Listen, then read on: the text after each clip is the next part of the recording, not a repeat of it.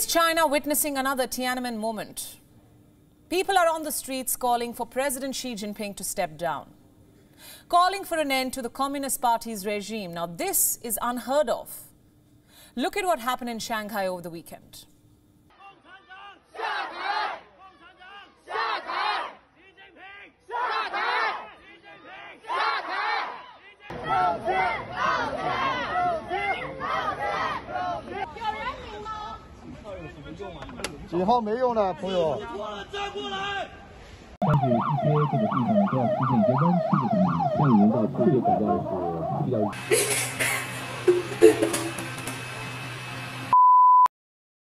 A Chinese leader has died. Mourners have turned protesters. They are demanding freedom. It's a student-led movement, one that China is determined to crush. Does it ring a bell? It is an echo from Communist China's worst nightmare, Tiananmen Square. The uprising that gave the Chinese communists a fright just when the Soviet Union was collapsing and communism's survival was in question. Let's rewind to 1989. This is what unfolded in Beijing following the death of Hu Yaobang. He was the General Secretary of the Chinese Communist Party. He was forced to resign back in 1987. 2 years later, Hu died. His funeral sparked the biggest political fire in modern-day China. And then in April of 1989, tens of thousands gathered in Beijing's Tiananmen Square demanding democratic reform. His funeral sparked the biggest political fire. What happened next? Cut to 2022, and it seems that history is repeating itself.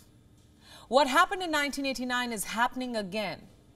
Not necessarily in the same sequence, but close enough to bring to life the ghost of Tiananmen and haunt China. Earlier today, China's former president, Jiang ZeMin, died. He was 96.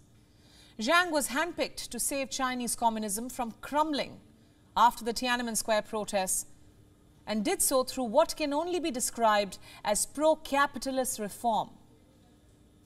His death comes at a time when China is witnessing its biggest protests since Tiananmen.